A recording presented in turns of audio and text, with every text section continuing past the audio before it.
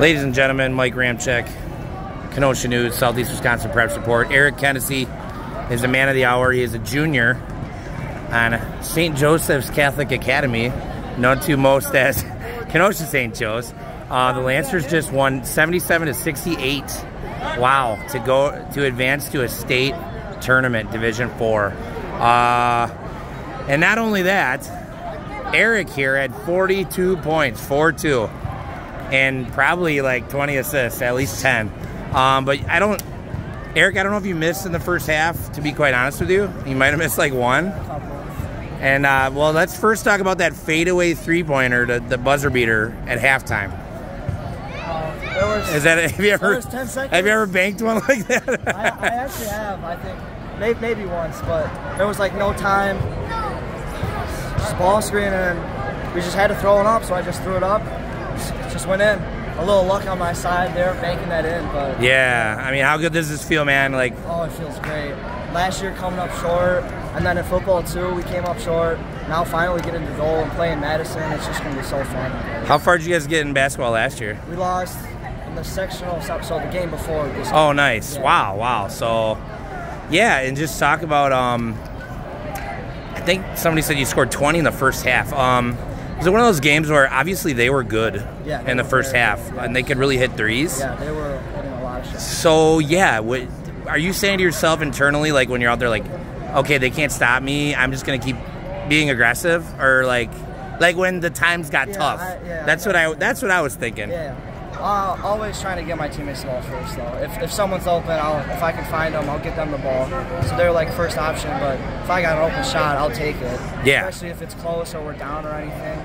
But if I see an open teammate, I'll get them the ball first, and then I'll be like second option. And ERIC, talk about Peter. I thought really stepped up Stapleton in the second half. Yes. I mean, all of a sudden you had this inside presence down low. Talk about just, you guys might not have the most height, but they're football players, so I mean, they're tough guys. I mean, Peter, he plays like he's 6'6". Dominic, he plays like he's 6'6". Both of them, they just play way bigger than they are. Yeah. And them being able to get down in the paint and just dominate the paint, it gives us so much more help. If we can't score on the perimeter, they're always there for that option, and they're scoring almost all the time. I mean, every single time, you just get it down there. Peter lays it up, it's in. If he misses, tips it up, gets the rebound himself.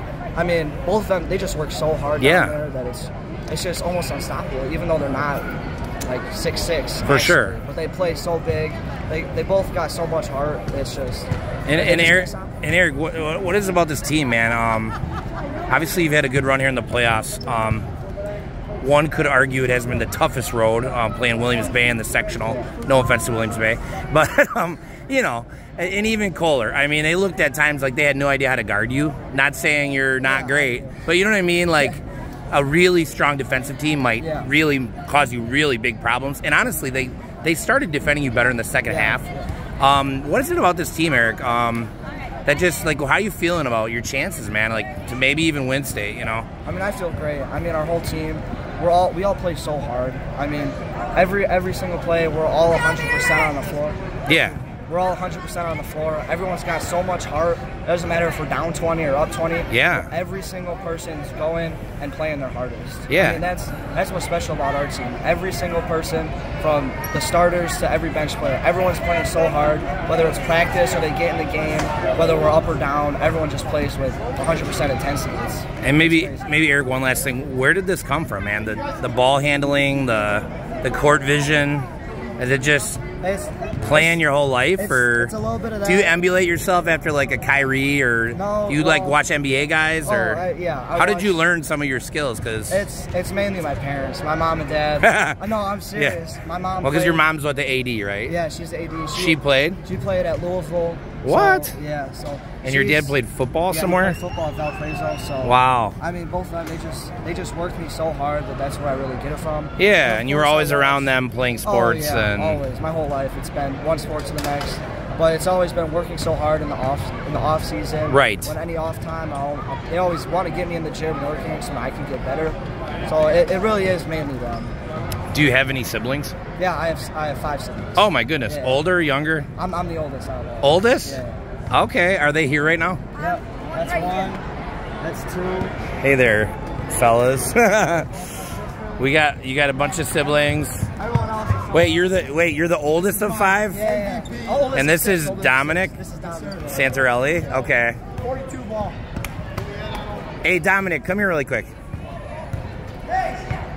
So why is Eric so good, do you think?